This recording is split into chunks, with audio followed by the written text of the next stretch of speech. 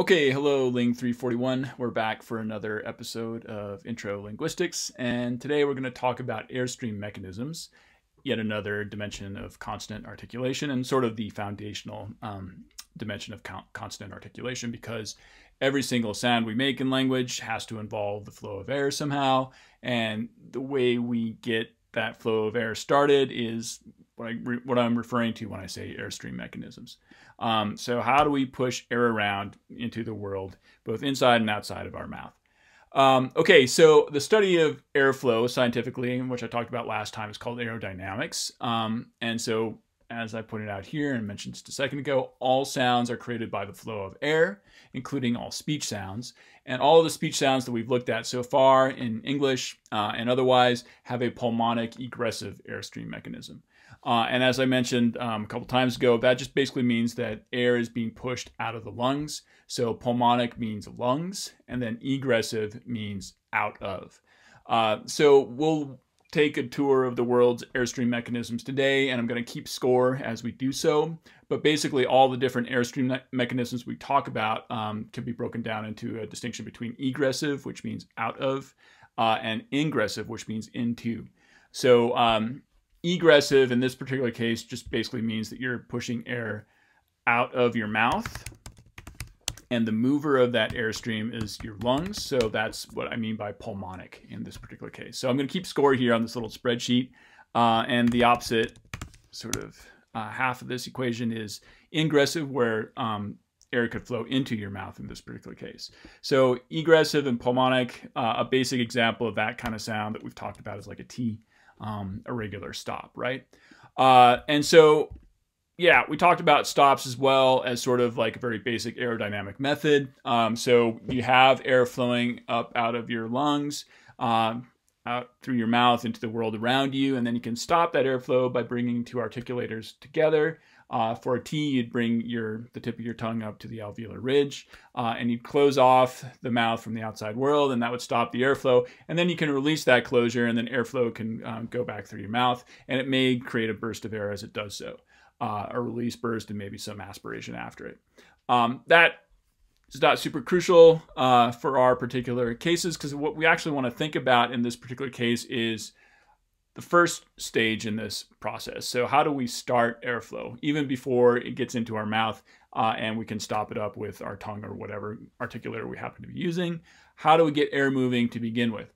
And yeah, you can say, well, okay, I'm doing something with my lungs, but I want you to think even more broadly or more abstractly than that in terms of airflow. I want to kind of frame this within like the basic principles of physics, how those affect the motion of air in one direction or another. So with that, I'm gonna let you know that you can create you can create airflow by creating differences in air pressure. That's how it basically all begins. And there's a basic principle here, and maybe I'll keep score with this too, because this will become crucial later. But air is going to flow naturally from areas of high pressure to areas of low pressure. And I'm gonna write that down, and I'd encourage you to write that down too, because when you keep in mind these basic principles, you can kind of figure out what's going on to create all these different airstream mechanisms in speech. So as air is going to flow from areas of high pressure to areas of low pressure. Yeah, I have a balloon in my closet. I normally don't have a balloon in class, but I might as well bring it out as a prop.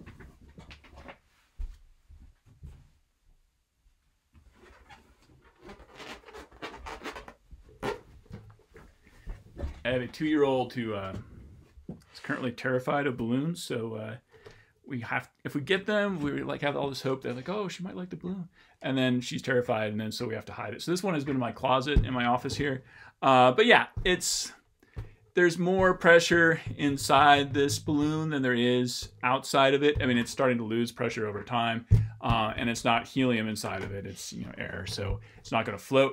But if I were to pop it, then air would flow out of this balloon into the world around it, rather than air flowing into the balloon. I don't really have anything good I can pop this with, or do I? Maybe I have a pencil or a pen. Never done this demo, and if this takes too long, I am just going to cut it out. But give me a second, Yeah. We're going to get a little violent here. So, goodbye, balloon. Yeah. Okay, that didn't happen. This didn't work out as well as I thought it did. So this is why you should always test demos, or at least practice them once before you do them in class. But I felt the puff of air when I popped that balloon, as you might imagine. I was hoping the thing would kind of go all the way around the room, but maybe I should just untie it instead.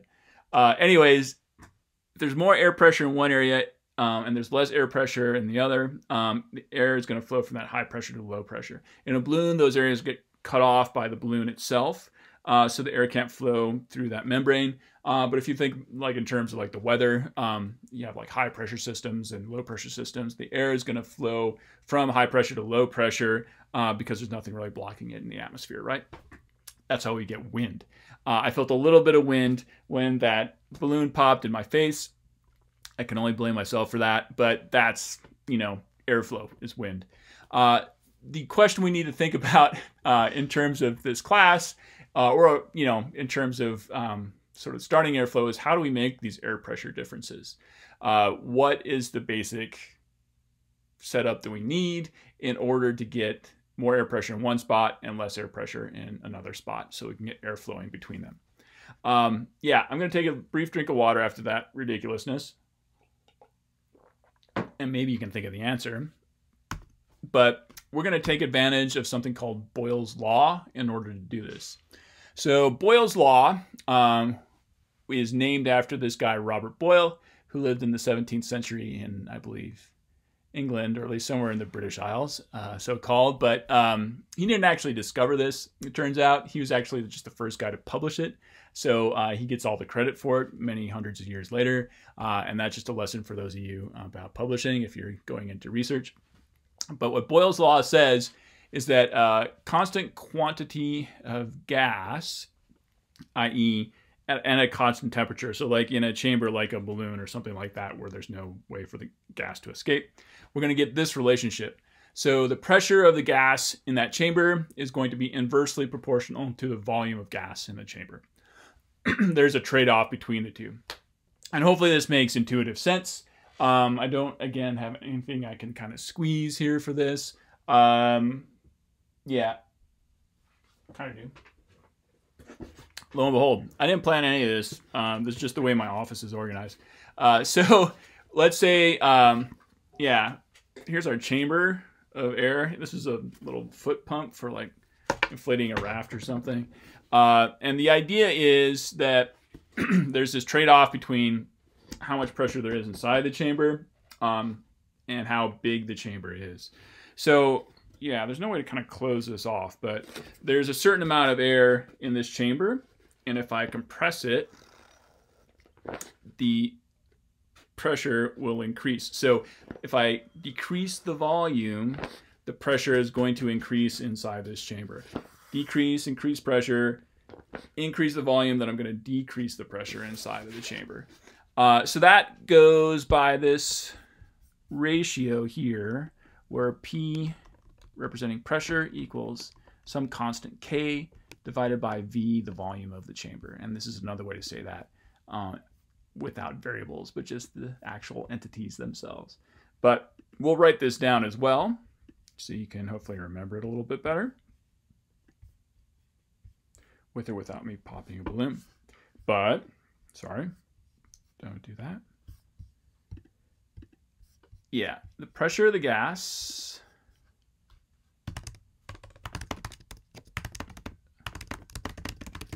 is inversely proportional to the volume of gas in the chamber. Yeah, and then we could call this Boyle's Law because that's what everybody else calls it. And there you go. Now you have a little handy way to remember that. And this is what I was saying before with my little foot pump here. So if I want to increase, or yeah, if I want to change how much pressure there is in this chamber, if I want to change how much air pressure there is in this chamber, then I increase or decrease the volume. And I can do that directly, right? So the pressure is being indirectly changed by my changes of the volume of that chamber. And basically the way it works is that if you decrease the volume of the chamber, it increases the pressure. And in this particular case, you can hear that. It's a nice little demo because there is a little escape valve, right, for the air. That's the whole point of this thing. So when I increase the pressure inside the chamber, there's higher pressure here than there is outside of the chamber. So air escapes through this long tube, ideally into something that you want to inflate, right? And at this point, if I have decreased the volume of the chamber and the air has escaped, then when I increase it, there's actually a little bit of air that's going to flow back into it because the pressure will decrease inside of here so that the air pressure will be higher outside and go back in through the tube into my little foot pump. You kind of have to design it so it doesn't totally work that way, but generally speaking, that's the idea. This is nice. This is basically a bellows.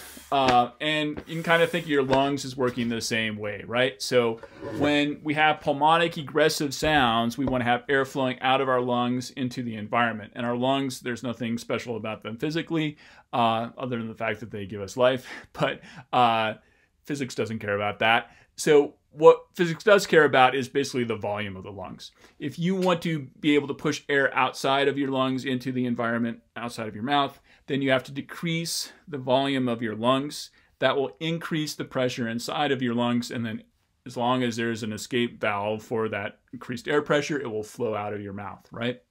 That's basically the idea, right?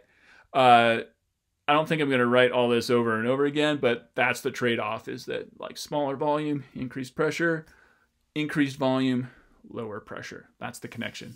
They work in the opposite direction of each other. So the comprehension question for this, I think you just saw a second ago, but if I want to get a pulmonic ingressive sound, what do I need to do to the lungs to make that happen? I will take a short break. And hopefully you can figure it out. But it's sort of like I'm at this point with my lungs or my bellows, and I need to increase the volume so that air will flow into the system rather than flowing out. So to get a pulmonic ingressive sound, I need to increase the volume of my lungs. Air pressure will go down inside here, and then air will flow into my mouth, hopefully creating some sort of sound. So I'll give you some examples of pulmonic ingressive sounds. Actually, we can kind of try this. I tried this a second ago. Maybe I can try to read one of these sentences on the slide. But if I say pressure can be increased or decreased by changing the volume of the chamber, that was all pulmonic egressive. If I want to read that pulmonic ingressively, I would say pressure can be increased. Pressure can be increased. Yeah, it's hard to keep going, right? There's limits on how big you can make your lungs in order to help them sort of expand to get air pressure down inside there, but pressure can be increased. Yeah, that's how you do it, basically. And surprisingly, or I guess not that surprisingly, there's not that many languages in the world that actually use this sort of Airstream mechanism in speech because it's hard to do. I think I mentioned last time or a couple times ago that some people have reported like their grandmas in Nova Scotia or something when they're on the phone and they want to agree with something, will say like, yep, like that, pulmonic ingressively. So like one word or something like that might have that sort of stylized Airstream mechanism to it. There's a bigger question about whether or not this is sort of a general phonetic feature that's used in languages or any language. And I've got an interesting little story here from the 1980s, which is about a language called So, which is spoken in southern Taiwan. And people made the claim back then that it used pulmonic ingressive sounds. And I've got some samples of the supposedly pulmonic ingressive sounds in the language. And the way it's represented here, there's no like official diacritic for this in the IPA. So this, transcription uses this little greater than symbol here. Which you're welcome to go ahead and use if you ever encounter this yourself out there in the great big world of language. But this is a couple of recorded samples where we've got a pulmonic egressive F compared to a pulmonic ingressive F, and maybe you can hear the difference. So here we go. This is a velar fricative, like that sound. All right, and then here's our ingressives. It's kind of like that sort of sound. Maybe. Here's a pulmonic ingressive H and a pulmonic egressive H. And that's basically like breathing in, right?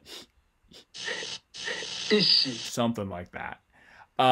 Yeah, so the funny part of this is that in the 90s, after the headstrong era of the 80s, the existence of these segments was disputed by a couple of phoneticians, one of whom was Peter Ladefoged, who wrote the textbook for this class. And so what they did is something kind of funny. They went out into the field in Taiwan to kind of test this. And I guess they didn't have sort of like sophisticated airflow equipment that they were able to bring with them.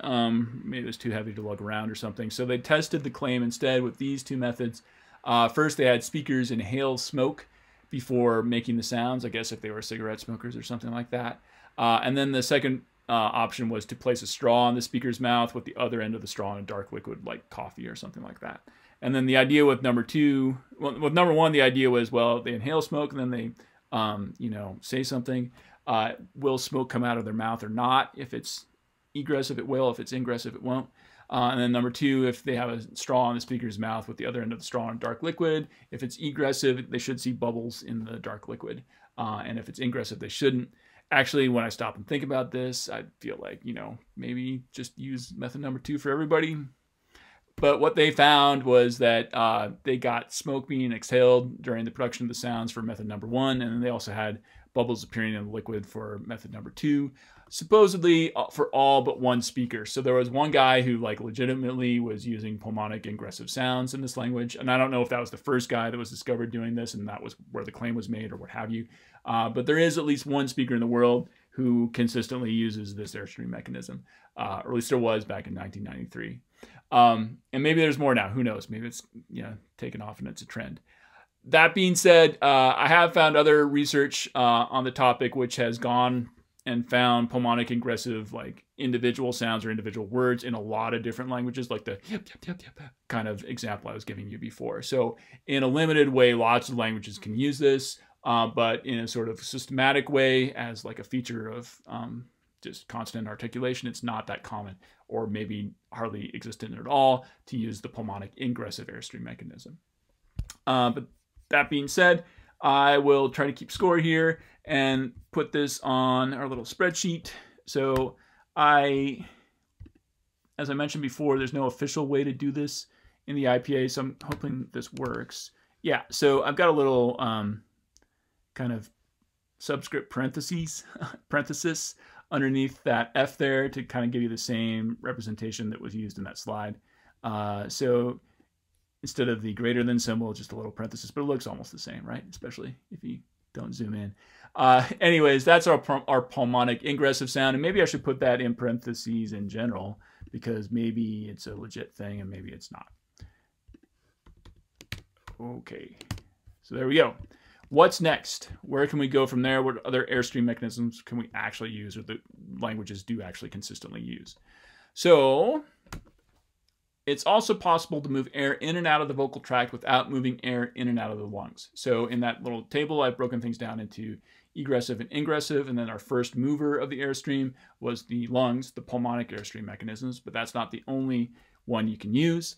So I'll give you another method. And I often will write this out on the board as I'm walking through the steps in class, but you can write this down at home if you want.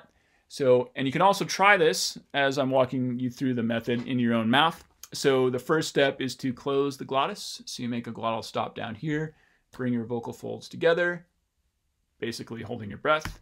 Number two, you can make a stop closure above the glottis somewhere. Let's pick a T or a P or whatever. So I'm going to raise the tip of my tongue after doing this. Number three, oh yeah, so importantly, to think about, these two closures are going to close off a chamber of air above the glottis, right, between my teeth or my alveolar ridge and the vocal folds down here. There's just a certain amount of air. We're going to hold constant in terms of its the amount that's in there. So Boyle's law is going to apply in this particular case, and so what I need to do to get air moving is to change the pressure of the air in that chamber.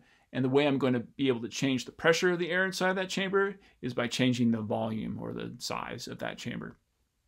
Okay, how am I going to change the volume of that chamber? What I'm going to do is I'm going to raise the glottis. That will decrease that volume of the chamber of air above my glottis, which will drive up the air pressure. Volume goes down, air pressure goes up.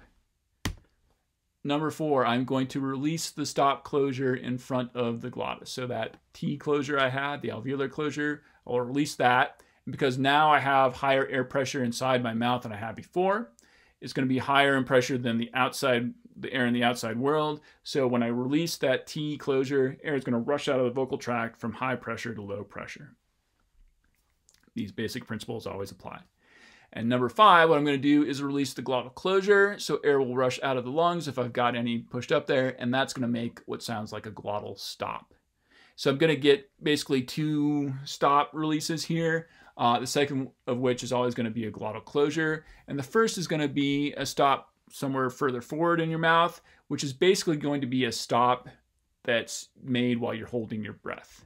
So it's going to have a distinctive sound to it. The technical term for this is that we're making glottalic egressive stops or sounds. And I'll put that on the scoreboard. And we'll say it's glottalic. And that just means that you're going to be like changing air pressure with your glottis. And if it's egressive, the symbol we use is that. It's actually usually a little curly Q, but it's basically that. And it sounds like this. That's my T. My glottalic egressive T. So like I said, I'm making that T sound while holding my breath. So I can actually make kind of a whole series of stop sounds like that. And they're all made with the same Airstream mechanism. I just got to keep my glottis moving. And I don't know if you can see my glottis moving up and down, my larynx moving up and down, but I'll give it a shot. Yeah, it doesn't have to move much to change the air pressure to make this happen, but it does. And the other nickname or name for this is that these are ejectives. So you kind of think of it like I'm ejecting air out of my mouth with my larynx or my glottis. So that's where that name comes from. Like I said, these are symbolized with this little apostrophe after the symbol for the stop. So I'll give you some examples of Peter Ladefoged producing these. Or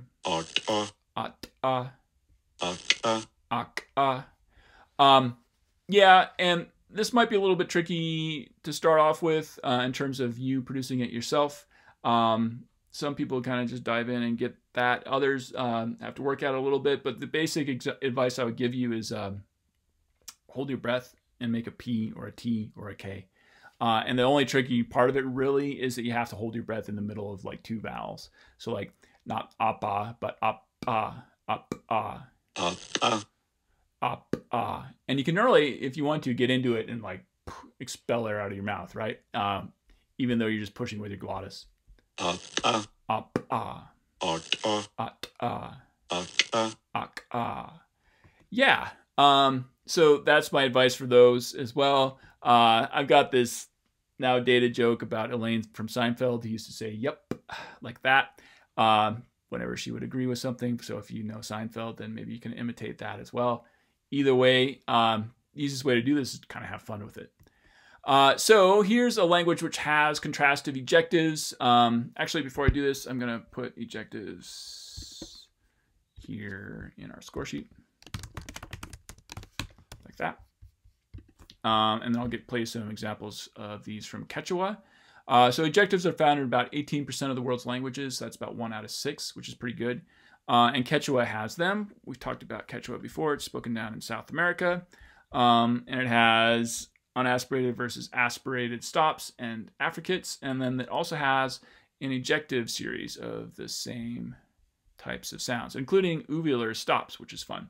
So let's do the velars first. That might be the easiest one to start off with. Kuyui. Kuyui. And try this at home. That's the best way to learn it. Kuyui. Kuyui. Kuyui. Kuyui. Gayu. Galu. Yeah, and you got to push your tongue back there. I don't know if I really did on that one. Gayu. Galu. Kayu. Kayu. Ayu. Ayu. We can try the post-alveolars. Chaka. Chaka. Chaka. Chaka. Chaka. Chaka. And I'll point out with this one, it's a little bit weird to have like an aspirate. It might seem a little bit weird to have an aspirated affricate like this. You just kind of have to have the ch and then a h after it. Same way you had like a voiceless stop here and then a little puff of air. Kuyui. Kuyui. You just got to kind of open up your vocal tract enough to get right after the ch. 차가, Chaka, chaka. And you can emphasize it here. It's fine when you're just trying to learn. Same way you would emphasize like this ejective. 아까, Aka, 우유이, uyui, 아유. ayu. Yeah. So that's kind of fun. I have some deep thought questions, though, to ask you about ejectives before we move on to the next Airstream mechanism, and maybe you can answer them for me. So, number one, do you think it's possible to make a voiced ejective?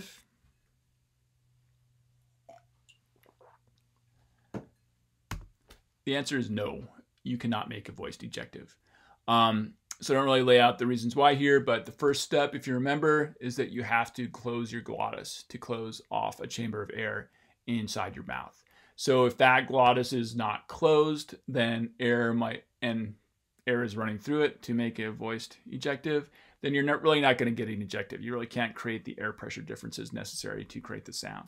Something different will happen, it turns out. So yeah, the problem is with voicing and ejectives, it kind of creates a system that violates Boyle's law, or where Boyle's law no longer applies.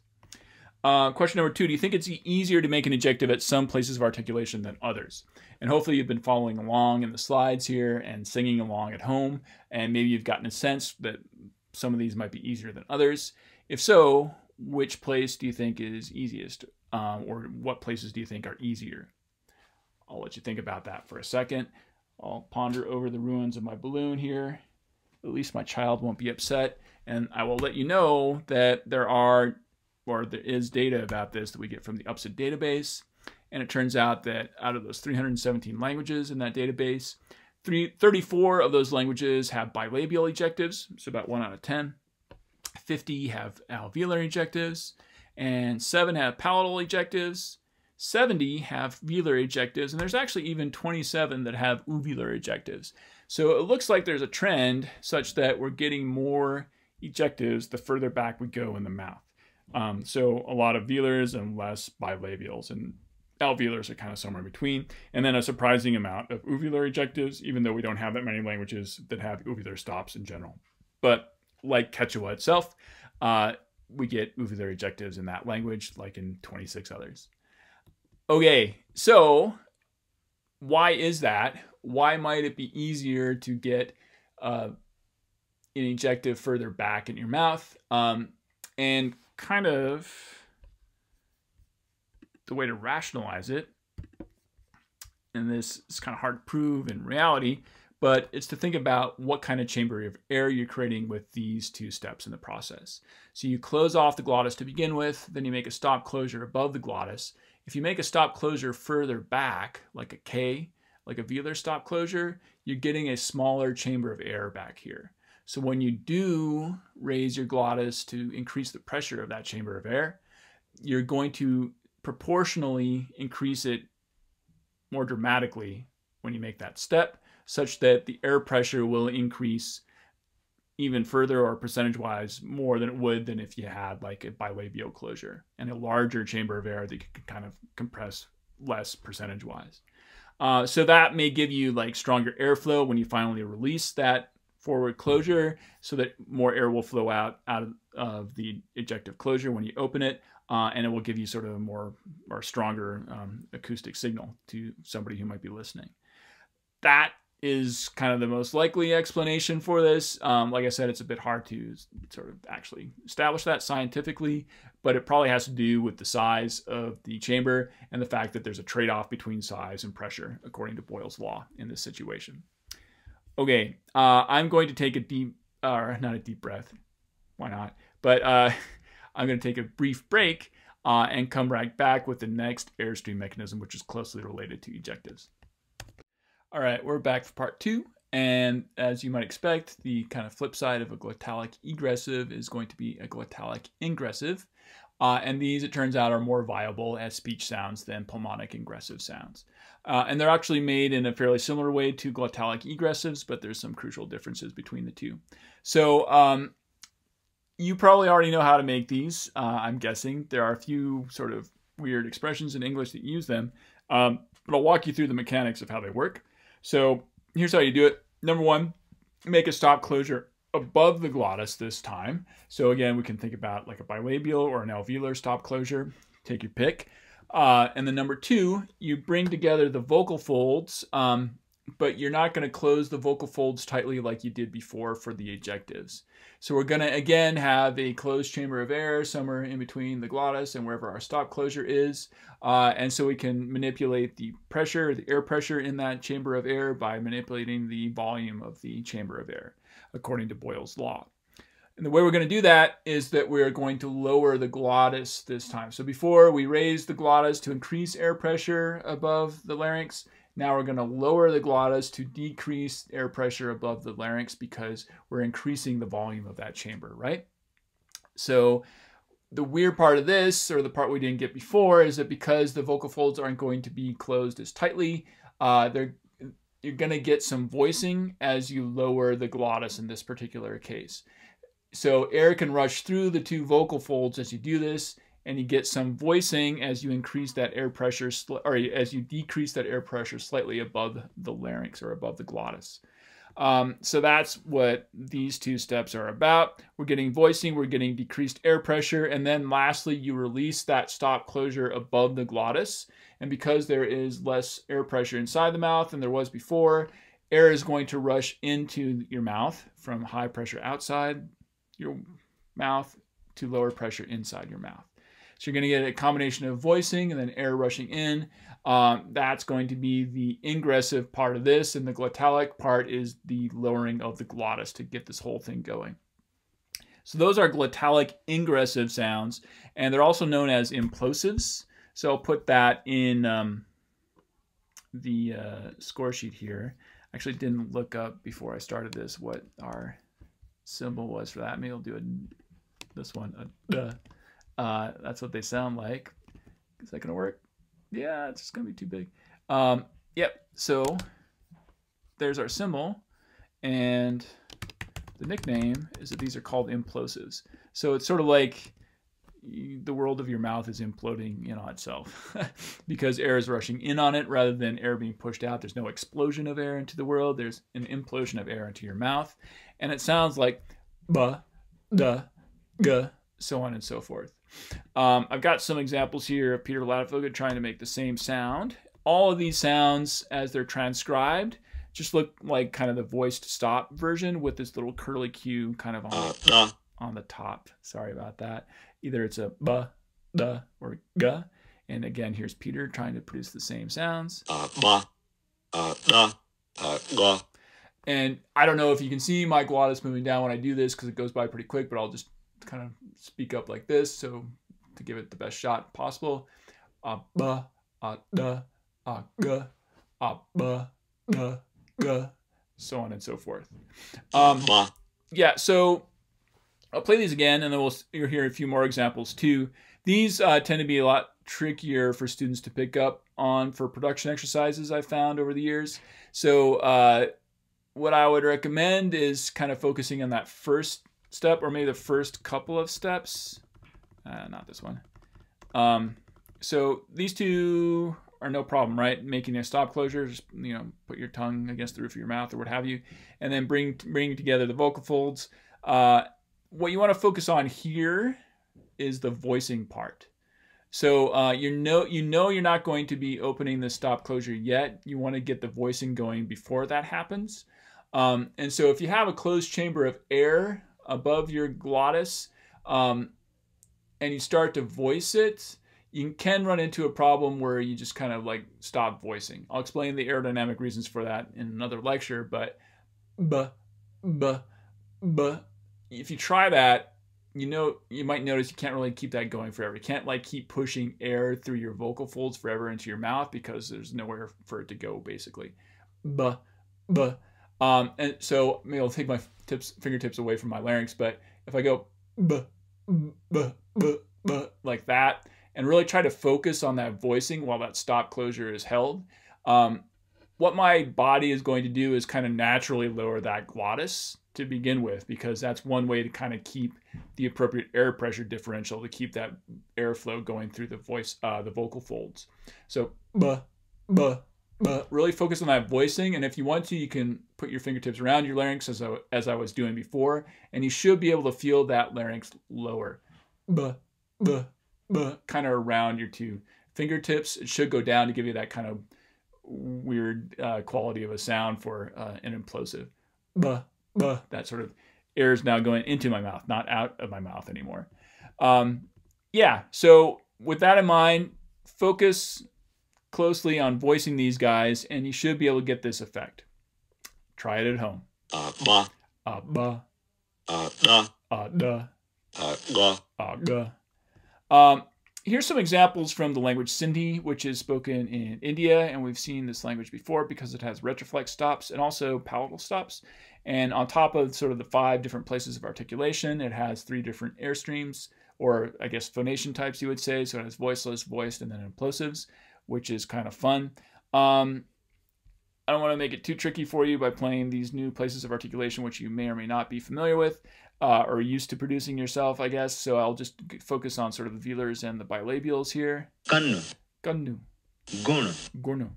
Gannu. Gunnu. So yeah, there's a retroflex nasal in here. We can also listen to the bilabials. Pannu. Bannu. Bunny. Yeah. I think there's a good example, though, here over on the velars, where you can kind of nicely hear the difference between just a regular voiced stop and an implosive voiced stop. Gunu. Gannu. Gunnu. Gunu. Gannu. You can kind of think of that as like just a difference in how dramatic the stop is. So if you're making like a really dramatic voiced stop, you get an implosive. Bunny. Bunny. Dinu. Dinu. Yattu. Yattu. That one's a little tricky. Gannu. Gunnu. Yeah, so like I said, you probably know how to produce these. There are some dialect regions of American English where people produce these kind of characteristically, like in the South or some portions of the Midwest. But like I said, there are these weird expressions. Oh yeah, so I'll give an example of like from the South. Somebody from Alabama might say Bama, Bama. That's where I'm from. I'm from Bama, Bama, like that. Or there's this expression that we used to use when I was a kid. Like if something obvious was stated, then you'd say duh, duh, like that, duh. Or if you want to caricaturize somebody swallowing, you can say I started that out with not too much air in my mouth, so it didn't go very far, but you can try it at home. Yeah, like that. It's hard to do these things on top of giving a lecture. I had a student a while back who was from the American South who actually produced these just for her production exercises. Beak. Beak. And hopefully you can hear that. That's an implosive at the beginning of that one. Beak. It's kind of subtle because it still falls into the category of voice stops for us if you're a native English speaker, but that's what it is. Beak. Beak. Bayama, so on and so forth. Okay, so we can think about implosives, what limitations or patterns there might be in the implosives we find in the world. They occur in about 10% of the world's languages, so not quite as common as ejectives. You can also think, well, would some places of articulation be more conducive to making implosives than others? I'll put that out there for you. And I'll let you know that the answer is yes. But it's maybe not the pattern you're thinking. For ejectives, we found that they're more frequent at backer places of articulation, at more posterior places of articulation. The implosives turn out to be found more frequently at fronter places of articulation, closer to the front of the mouth. So we have 39 languages in the UPSID database which have bilabial implosives, 36 have alveolars. There's a lot fewer for palatals and velars, and even fewer than that for the retroflexes and uvulars, which aren't super common anyways. So the implosives seem to like to be in the front of the mouth rather than the back. And the reason why that you get that pattern, which is like I said, the opposite of what you might expect based on what we said about ejectives, it turns out to be kind of historical in nature rather than just strictly about physics or aerodynamics. And so I'll explain that more in a future lecture, but basically I'll say that a lot of implosives are derived historically from voiced stops. And for aerodynamic or physics reasons, there are just more commonly voiced stops at fronter places of articulation than in backer places of articulation. So it's kind of an accident of history rather than general truth about physics that's taking place here. I don't want to dwell on that too long though, so I will move on and just let you know that this is the pattern we see here. So our next question is, do you think it's possible to make a voiceless implosive? We have nothing but voiceless ejectives. We can't have voiced ejectives. We have some voiced implosives. Can we get voiceless implosives? And it actually turns out that the answer is yes, but they are very rare. And in fact, they're only found in about 3 languages, last I checked. So the way this would work is that you kind of have to skip that step where you're truly voicing the stop. So you're closing your glottis here. You're making another stop closure up above it. And then when you push that glottis down to get that air pressure differential in your mouth, then as long as you keep those vocal folds tightly closed, you can get that implosion effect with air rushing into your mouth rather than rushing out. If the vocal fold closure is strong enough to prevent voicing from occurring, you can get a voiceless implosive. And I have an example of one language which does this. It's called Igbo. It's spoken in Nigeria. And as I found out recently, there are Igbo speakers in Calgary as well, which is cool because this language does this neat thing. So I've got examples of bilabials and alveolars, and this has basically 6 different phonation types here, including one we haven't really talked about, this breathy voiced sample. When you hear it, you'll know what's going on there, I think. But so first of all, we got voiced bilabial stops. Iba. Iba. It's a tone language as well. Then voiceless. Ipa. Aspirated. Ipa. Breathy voiced, aspirated. Iba. A voiced implosive. Iba. And then a voiceless implosive. Ipa. Yeah, so that's pretty subtle. I'll play all 6 of them again, and you can try to sing along if you want. Iba. Ipa. Ipa. Ipa. Ipa. Ipa. Iba. Iba. Ipa.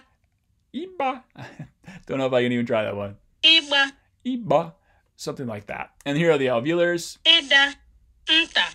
Ita. Ida. Ida. And this is the voiceless implosive. So my guess is that this voiceless implosive probably sounds a lot like the voiceless unaspirated stop. Ipa. Ipa. Yeah, this one sounds like it's kind of like, you can get a sense that air is being pushed out a little bit more. It's kind of a stronger release burst on the stop. Then this one, where it kind of sounds like it's imploding in. Ipa. Ipa. Like that. Yeah, so that's there. It's possible. It's just not super common. Yeah, voiceless versus voiced implosives. And the only way to sort of transcribe a voiceless implosive is to put that voiceless diacritic underneath the voiced implosive symbol.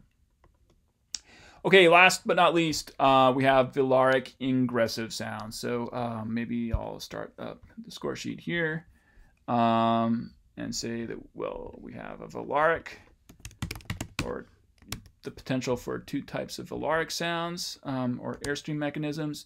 And we're going to focus on the ingressive part of this equation because that's the one that we actually find in language. And the way this works is that, first of all, you need to make a stop closure at the velum with the back of your tongue, along with another stop closure somewhere in front of the velum. And this one in the back can be further back, maybe uvular, if you want it to be like back here. This diagram shows you it as its velar, which is the sort of more common way to describe this or understand how it's produced. So the crucial part of this here is that we've got a little chamber of air in between these 2 stop closures. And Boyle's law is going to apply as well. And we're going to have the potential, I guess, for dramatic air pressure changes because this is starting off so small to begin with, right between 2 parts of your tongue, basically. So what do we do next? We change that air pressure by increasing the volume of that chamber. So we're going to lower the front of the tongue while keeping this stop closure stopped back here and also maintaining the stop closure in the front. So that air pressure in the closed chamber will decrease because its volume has, like more than doubled at this point. Then you release that forward stop closure. And then because air pressure has become so low in here and has stayed the same outside of your mouth, air is going to rush into your mouth from high pressure to low, as always. And because we get such a dramatic pressure differential across that boundary, we're going to get a loud clicking sound as you make that gesture. So normally when I do this in class, I've already heard about 50 or 80 or 100 different clicking sounds from students in the class. And that's why it's because it's kind of fun and easy to do this. But you just say something like that. That's the clicking sound I'm talking about, where air is rushing into your mouth. So ingressive means it's rushing into your mouth. And then the velaric part of it, it just means that you're making a velar closure at all times to make this happen. And then the last step here would be to release this velar stop closure. And this is kind of the tricky part of it, because this gets represented in the transcription of these things, but you may or may not hear this velar release burst. So you're going to lower the back of your tongue as you kind of conclude the articulation of this segment. But whether or not you hear it depends on whether or not you've been building up air pressure behind the velar closure. So you can make a, and there's no K involved in that at all. You don't hear any K like that, right? You just hear, you hear that release of that forward stop closure. So this kind of velar stop remains silent throughout, but it's there. There's no other way to make this sort of sound in speech. Yeah, so I'll talk more about this, but for this reason, because you're making this stop closure, these sounds are typically transcribed with a K in front of them. But I'll give you all the different symbols we have for these click sounds that just vary depending on their place of articulation. So the bilabial one looks like a circle with a dot in the middle, and it's kind of like a lip smacking sound. And I'll say as we walk through this, these are examples of Peter Ladefoged trying to produce all of them, that he's going to put them in a vowel click vowel context. And normally it's not super difficult for students to just make these sounds on their own, like something like that. It can take a little bit of practice to get them in the middle of sort of pulmonic egressive speech, because you have to sort of change the direction of the airflow and so on and so forth. That may take you some practice, but with time, you should find that it's not super difficult to do, like You can slow it down a lot, like something like that, and then just speed it up, or if you want to make a dental click, the dental is sort of that shame on you sound. The post-alveolar sound is that kind of louder clicking sound that I demonstrated before. And sometimes, you can use that to, I guess, communicate with horses, something like that. Palatal alveolar or post-alveolar would be a little bit further behind that. It's not super easy for me to do. You got to practice some of these. And this one will sound a little bit like, the alveolar lateral will sound a little bit like a la, something like that. Again, these will take practice no matter what you do, to put them in that context, and as well to get that different place of articulation too. So there are symbols for these at 5 different places of articulation where they have make meaningful contrasts in the languages of the world. And I guess I will say that basically, in terms of where we find these sounds in language, is only in Southern and Central Africa. And in particular, they're found in the Khoisan languages, which actually is a combination of 2 distinct families, one the Khoi languages and the other is the San languages. That's where these sounds are found sort of natively. And then from those languages, they have actually spread out to other language families in the general region of Southern and Central Africa. So they've had some influence on other languages, even though they're kind of unique to that part of the world itself. So here's some examples from O. So I've got all 5 different places of articulation here, and this is a native speaker of the language, not Peter Ladefoged. It's spoken in Botswana. And here we go. You can try to sing along with these. I'll let you have the honor of doing this set.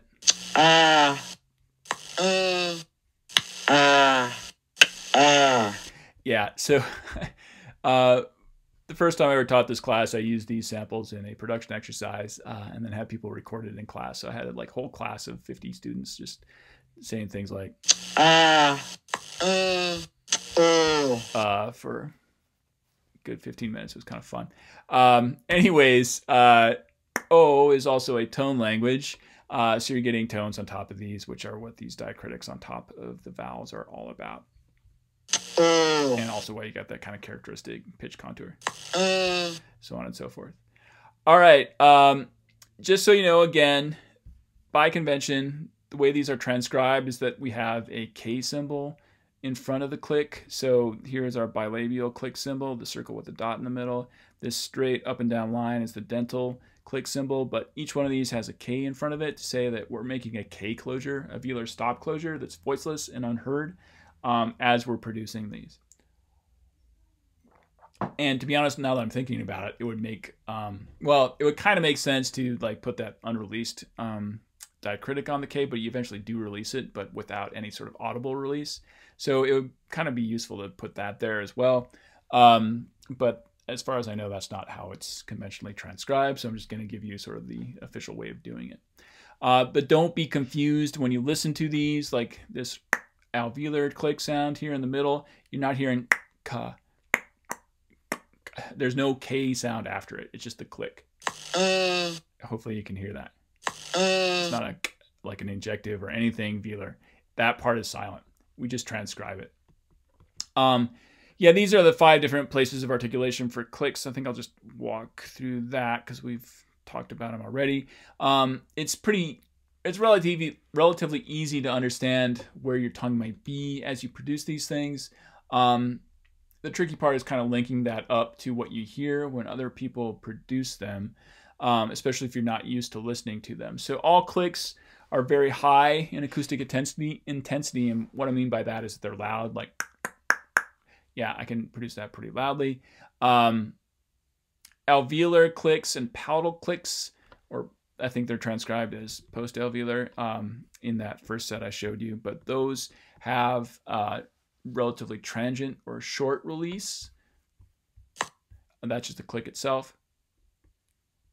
Yeah, and that one's not working. Yeah, I kind of have to focus on the palatal, so I won't say it too much so as not to mislead you, but it sounds like this. So those go by very briefly and are very loud. The dental and bilabial clicks have an affricated release, so it sounds like kind of a stop and then like some messiness after it. So this is with the front of your tongue, and this is the lip smacking sound. So those kind of sound contrastively different between these, which are just sharp spikes of sound. And then the laterals are somewhere in between. So that may help give you a guide for how to distinguish these when you do a transcription exercise with them, should that ever happen. I've got this other demo here, which is kind of fun. So here's something which can happen if you listen to clicks in connected speech as they're actually produced in language. You may experience a phenomenon known as perceptual streaming. So I'll play you these clips and then just ask if you, or I can't really ask you directly in this video, but ask you to think about if anything sounds funny as these clips are going by.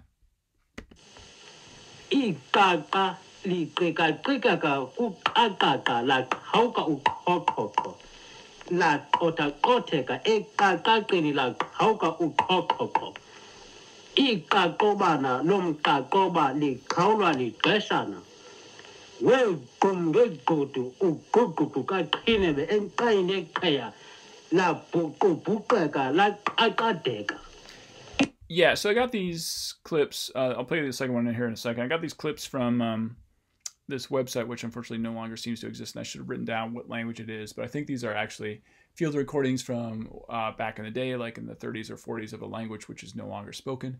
And I'll mention here that basically most, if not all, of the Khoisan languages are endangered and are spoken only by a few speakers, or generally speaking, most of them are only spoken by a few speakers. So these are really, cool sounds in the inventory of the world's languages, but unfortunately they're in danger of fading away. So it's great to go out and do field work and just make sure you document them at least. If not, try to help the language and the culture survive to whatever extent you can.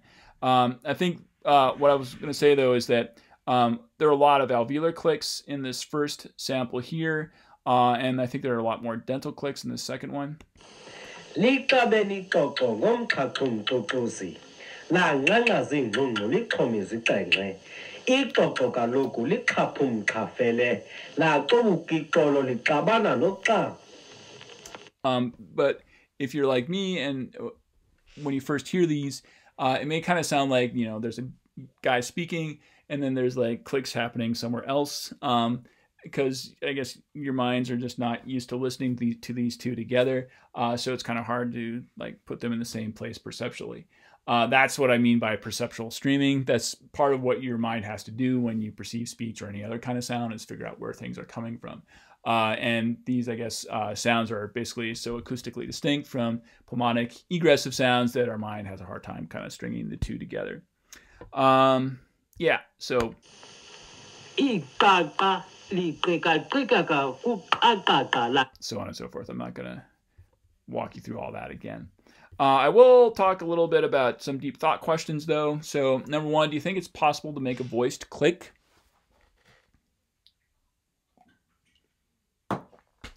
I don't know what you think, whether yes or no. I've gotten both answers in the past, but the answer in this particular case is yes, you can make a voiced click.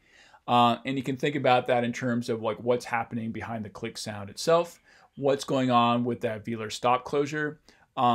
We transcribe it, as I've shown you before, as a K, but you could just make it voiced and then it would become like a G sound, right? So yeah, you can voice on top of making a click, as long as you keep that further back stop voiced as you make the click sound. The two airflows should not sort of interfere with each other. Number two, is it possible to make an aspirated click? And for the exact same reasons, the answer is yes. But the thing with an aspirated click is that the aspiration kind of has to happen after you release the click and the stop closure behind it. So yeah, you can sort of do that. You just can't do it really at the same time. Number three, is it possible to make a nasal click? And the answer to this one is definitely yes. And I will say that I know this because I have a feeling that some of you out there, when you try to make these clicks for your production exercise, will actually make nasal clicks, because for some reason that's an easier way for people to kind of walk into this. So you can kind of think about that. If you go back to our little diagrams here. So yeah, you want to keep this back closure closed and then release this to make the click, like, and then what often happens, I guess, is that, you know, for people who want to say like and put this click in between two pulmonic egressive sounds, is that by making sort of a nasal sound for this velar stop, they can keep that pulmonic egressive airflow going while they sort of superimpose clicks on top of that. So like that. And like I said, a lot of students do that when they're producing their clicks for their production exercises, and I'll just let you know, try not to do that when you're making these. Do whatever you can to just keep that thing voiceless or not nasal if it's not supposed to be nasal. But basically, I think that's what's happening, is that you don't want to interrupt that pulmonic egressive airflow while you're getting this velaric ingressive airflow going, and it's just easy if you kind of do both at the same time. So on and so forth. So that's both voiced and nasal. So that is no problem. And I'll show you some examples from languages which make contrast in that regard in a second.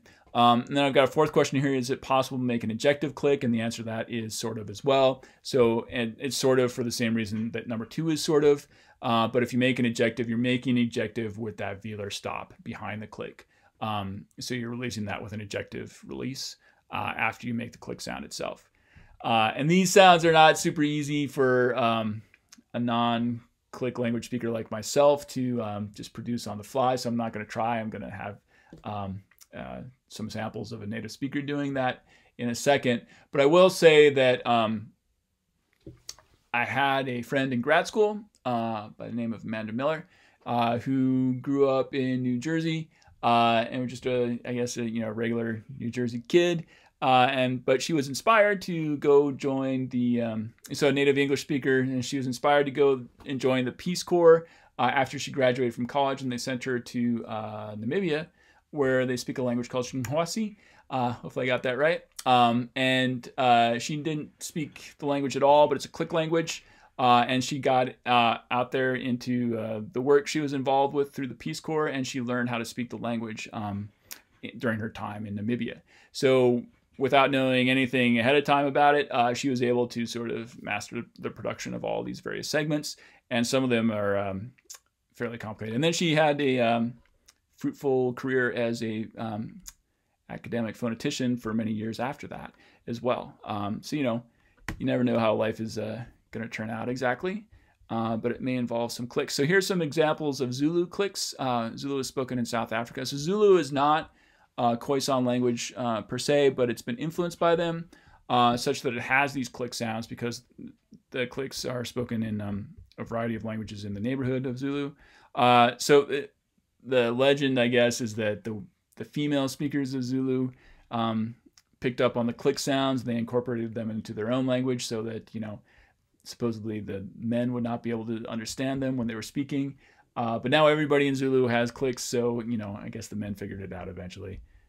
Go figure. Anyways, here's what Zulu clicks sound like. And these are with different sort of accompaniments, including sort of voiceless clicks, aspirated clicks, voiced clicks, and then nasal clicks. Kaga. And these are the dentals. Kaga. Here's an aspirated dental, Kaga. voiced, Toba. and nasal. Isinqe. And it's fun to give these a shot at home as well. I'll embarrass myself by trying it here. Kaga. Kaka, Kaka. toba, Toba. toba, Isinqe. isingwe, something like that. Here are the alveolar laterals. Kaga. Kaga. Toba. Isinqele. So you can try those if you want. But basically, there are distinctions being made here for clicks at the same place of articulation based on what's going on independently of the click itself. So if you are aspirating after you release that velar stop, then you put an H after that in the transcription. If you're voicing it, then you change the K to a G symbol. If you made that a voiced nasal, then it's an angma, not a K or a G. So I've got some examples of this sort of thing as well with Jinhuasi, which is the language that my friend Amanda studied for many years. I'm pretty sure she still knows. But here's a voiced click Ga. and a voiceless one, Kabi. aspirated one, Kani. and nasal. Nama. And then it's also got an affricated. So this is that h sound again. Kara. And then it's also affricated ejective. Kam. And that's what that sounds like. So you can make an ejective click, and it sounds like this. Kam. Yeah, I'll mention here as well, as long as we're on this topic, that the language Jinhuasi was the language that was used in an old film called The Gods Must Be Crazy, which I watched when I was a kid and was impressed by at the time. So you hear a lot of clicks in that movie. If you ever want to check it out, it's relatively easy to find, and you might enjoy it as well. Although it might help to be a kid as you watch it. So anyways, that's kind of neat. And that's basically all I have to say about Airstream mechanisms. So I will go back to my scoreboard so that you haven't lost faith in that. But basically, clicks are clicks are velaric ingressive. So air is flowing into your mouth based on what you're doing with your velum as you make the sound. We don't have velaric egressive sounds in some sort of meaningful way in language. So I'm going to put that those are unattested in this table here. I have heard that supposedly you can get this some versions of French, like sounds like that basically, would be velaric egressive, where you're pushing the air out after making a velar stop. And you get that sound a lot like if you're doing like beatboxing, and that's a very poor version of beatboxing. But yeah, you can get those too as well. Whatever. I gotta quit while I'm behind. But it's possible to make those. We just don't get them in language. And with that amount of embarrassment in my rearview mirror, I'm gonna stop, put an end to this lecture. And next time we'll talk about how to make trills in language. It will hopefully be just as much, if not more, fun. So I'll see you then.